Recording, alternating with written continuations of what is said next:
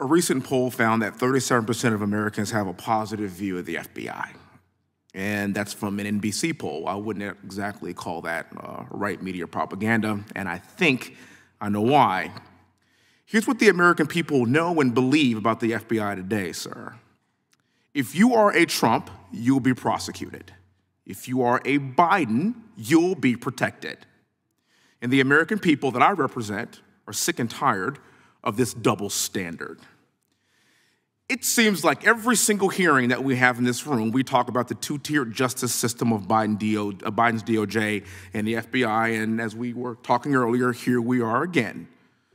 President Trump endured an unprecedented raid at his home in Mar-a-Lago. President Biden's home, however, was respectfully browsed. President Trump is facing up to 400 years in federal prison for allegedly being in possession of classified documents he obtained as the commander-in-chief of these United States of America. And meanwhile, President Biden is facing no charges for the classified documents he had held at his time as a senator and a vice president, not the president of these United States of America. And last I checked, he had no legal authority to declassify those documents.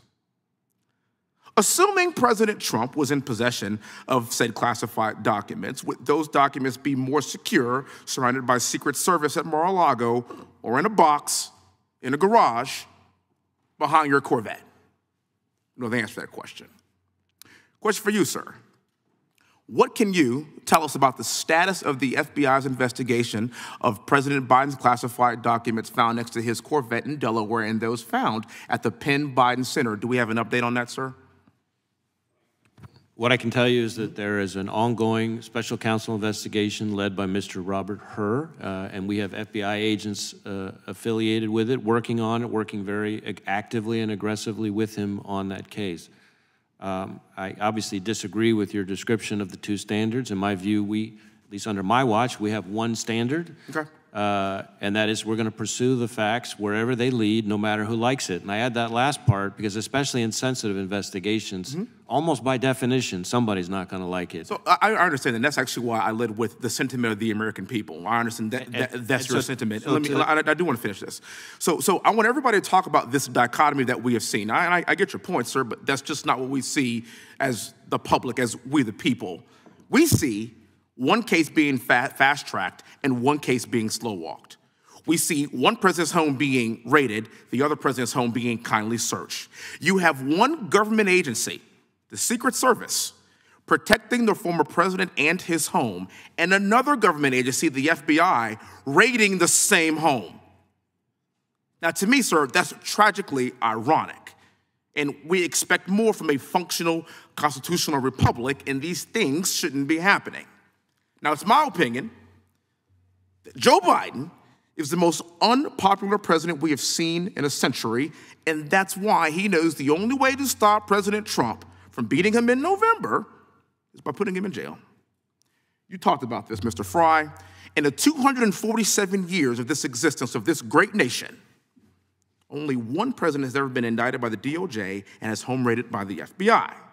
Now, some have said that President Trump's indictment means that no one is above the law.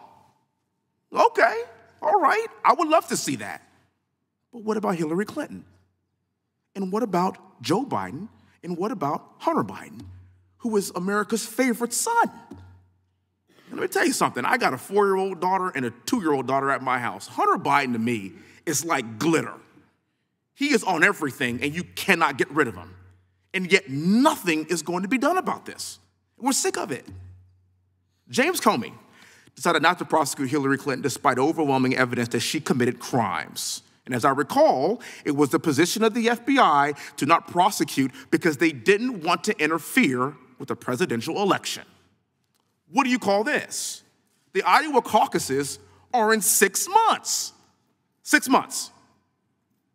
I think the American public would expect to see this from Cuba and from Venezuela and from Russia and from China, but not here. The people expect us to have blind justice. They expect equal justice under the law.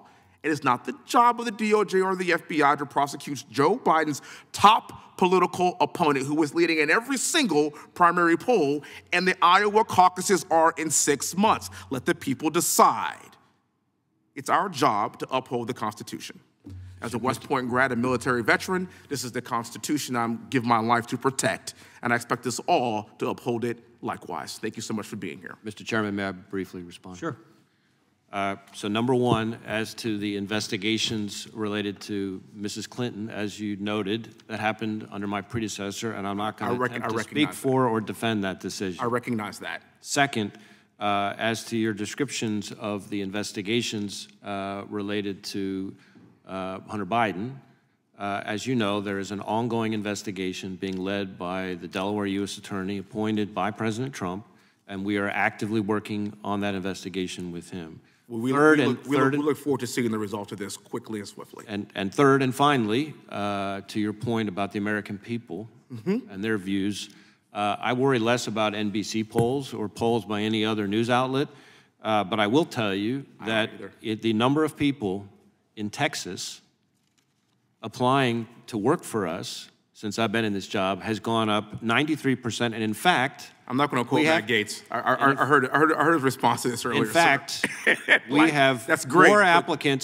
more applicants from the state of Texas annually in the last several years than any other state in the country. And that makes sense because Texas is the greatest state in the country. Then I think that speaks very well of the view of Texans about the FBI. Director, any agents who served on the Crossfire Hurricane investigation or the Mueller investigation, are any of those agents on Mr. Hur or Mr. Smith's special counsel team?